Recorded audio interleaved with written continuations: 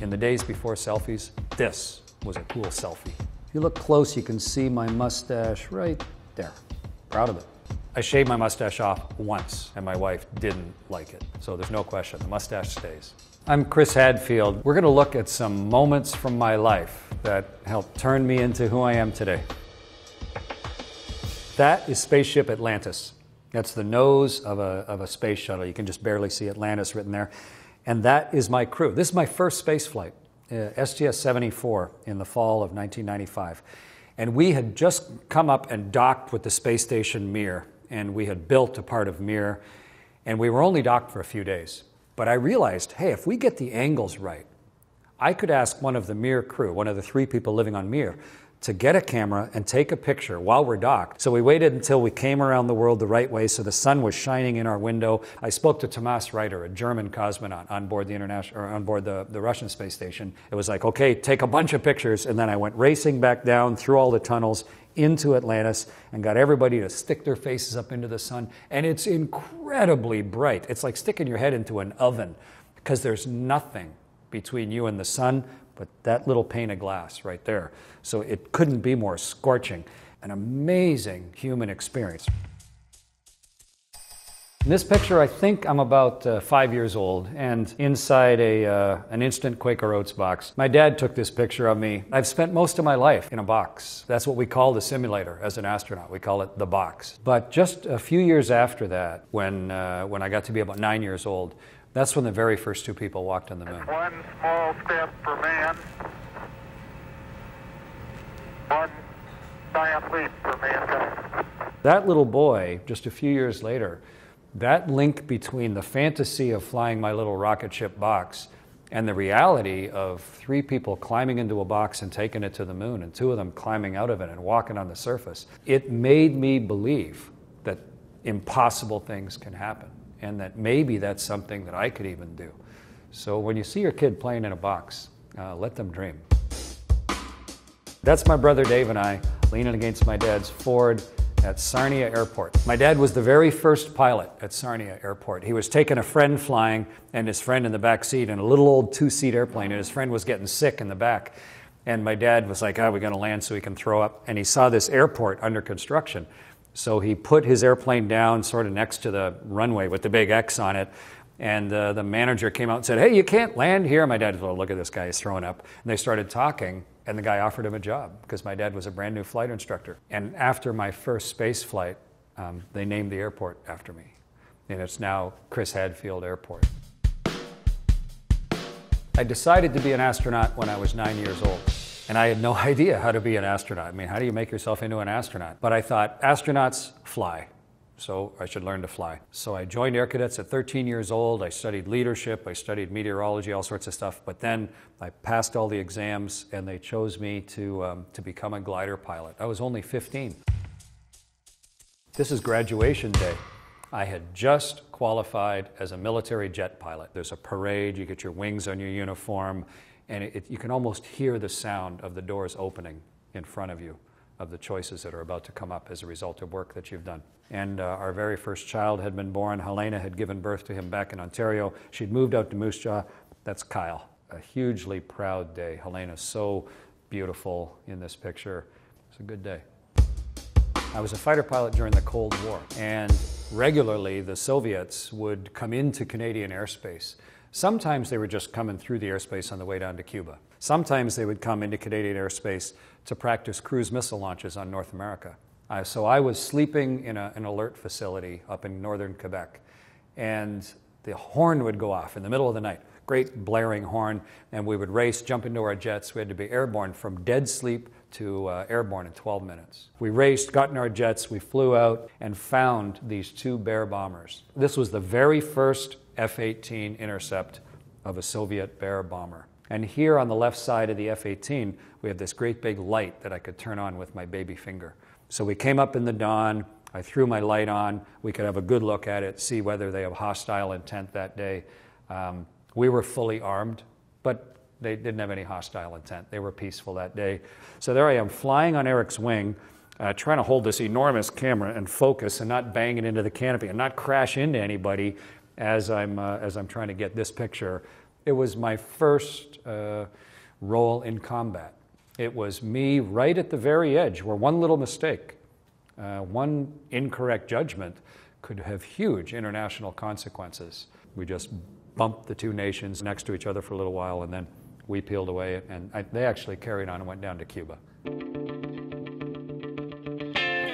This picture was taken at Edwards Air Force Base in California, where I went to test pilot school. And it's where I had a chance to not only be an engineer and be a fighter pilot, but learn to be an engineering test pilot. The most demanding year of my life. I flew 32 different airplanes that year, had to write a huge report about each one, had to do all sorts of testing, an intensely demanding physical and mental year. And that night, I won the award as the top test pilot. And it was just so surreal, a real great feeling of proven reward for a huge amount of work.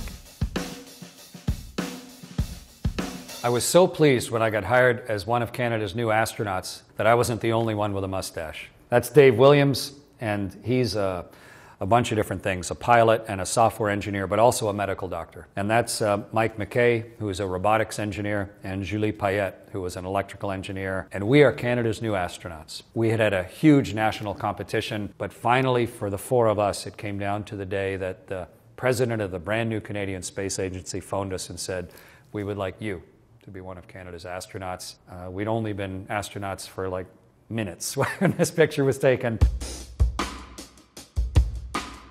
Oddly enough, one of the common questions is, what does an astronaut do between space flights? You know, as if we're like sitting in a waiting room or a lounge or something somewhere. But I was an astronaut for 21 years. I was only in space for 6 months.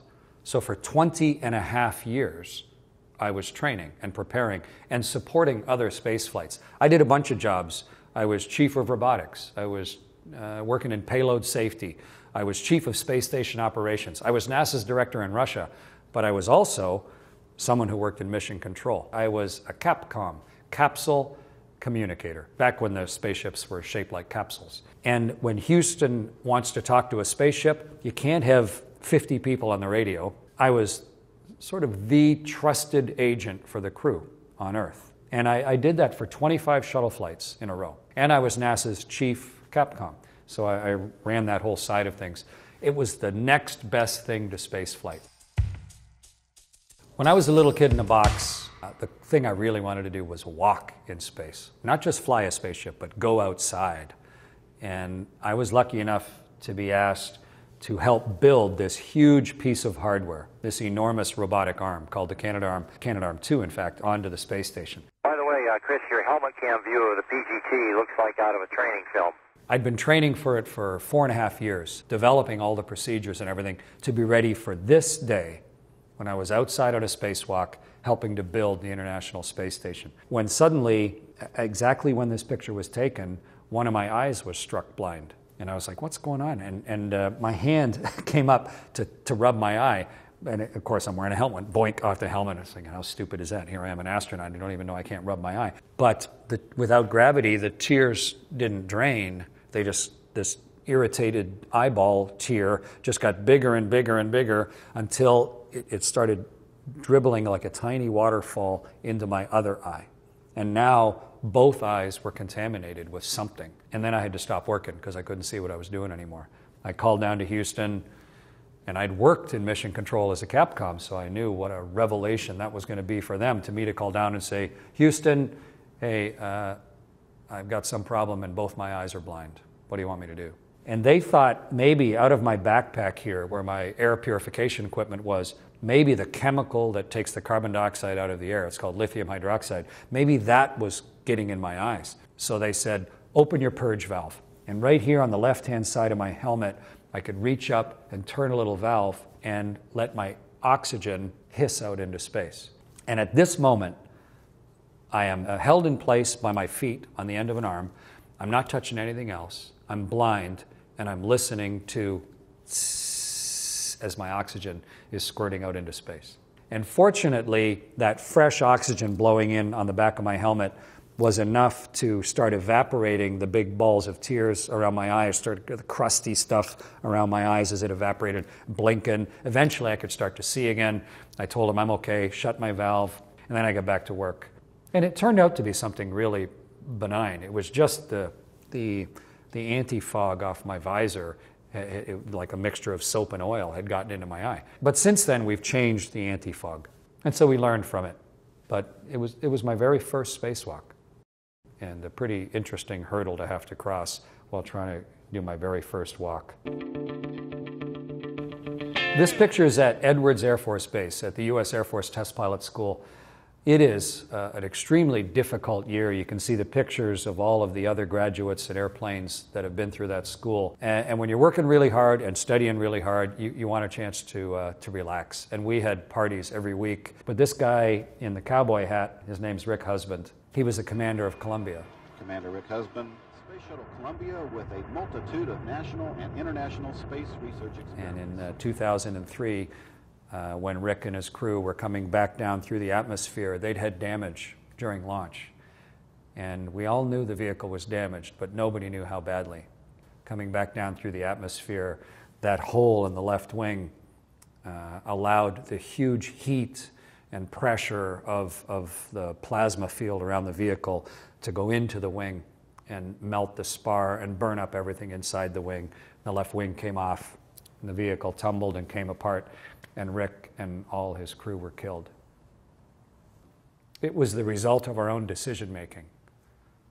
You know, we knew that his ship was damaged, but we sort of said, well, we don't know how badly it's damaged, and we really can't sort of do anything anyway, so let's just assume it's okay. We didn't even ask them to go outside on a spacewalk, to crawl over the big door of the shuttle and look around and see how big the hole in the wing was.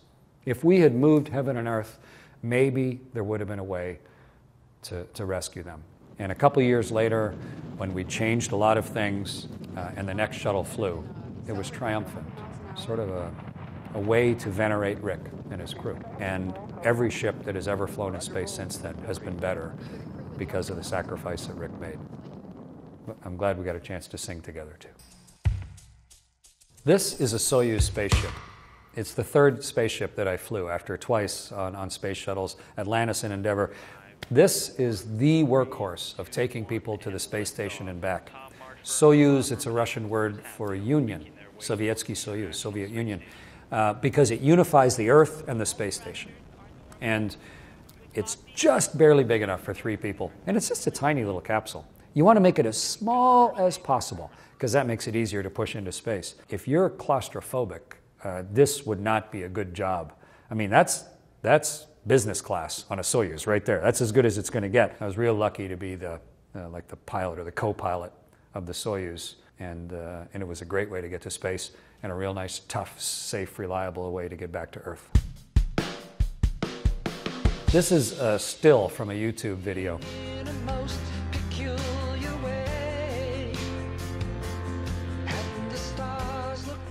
And that guitar is a Larrivee acoustic guitar, a parlor guitar made in Vancouver, Canada, and it is up on the space station right now. In fact, it's been up there since the summer of 2001. And it's put there because lots of astronauts are musicians and we're a long way from home. And it's nice on holidays and at parties in the evening, you know, when you're just trying to be a group of people, to play songs that we all love and know. And my son, who was really helping me with social media, my son Evan, said, "Dad, you should do a version of Space Oddity." And I was like, Space Oddity? You can't cover Bowie, you know, it's like covering Bach or covering Supertramp or something. It's not going to happen. And besides, Space Oddity is about an astronaut dying in space. I don't want to sing that. I'm living up here. But my son, far wiser in these things than I am, he said, "Dad, I'll rewrite the words for you, but you should just do it. It's a classic tune. Lots of people want you to just make a version of it." So I floated in my little sleeping pod and just did a little karaoke along with David, listening to him in one ear, singing into the microphone. But then Evan, my son, weighed back in and said, "Dad, it's got to be video. You know, you're in space. No one's going to believe it if you don't have a video." But I was like, "Evan, I'm the commander of a spaceship. I'm busy up here. You know, I can't." He said, "If you don't do it, you will regret it for the rest of your life." So I'm like, okay. So a Saturday afternoon when I was supposed to be doing something else, I set this up. And I took a camera and I just like Velcroed it to the wall, hit record. I had a little iPad playing of the nice audio track that I'd done with Em and Joe, and I just sang along with myself and did it floating. And it took about, I don't know, an hour and a half, floating around different places in the station, sing along with myself here, sing along over there, float the guitar down the Japanese module here and float around and just sing along once with myself. And then I shipped it all down to the world. This is ground control to Major Tom. You've really made We got permission from Bowie and his organization, who loved the audio track. But on the night before I came home, the video was done and Evan released it to the world. And this video, by the time I landed, like 12 hours later, had been seen 7 million times. But for me, the best part was that Bowie loved it. He saw it. He said it was, maybe the most poignant version of the song ever done. I never got to meet him in person. I wish I had. But I'm delighted that Evan talked me into doing this. I'm proud of how the song came out. But for me, the best part was that David Bowie finally got to fly in space, which he'd always dreamed of. I hope you enjoyed looking at these pictures with me. You should do that. Sit down and go through pictures and remind yourself of the special moments in your life.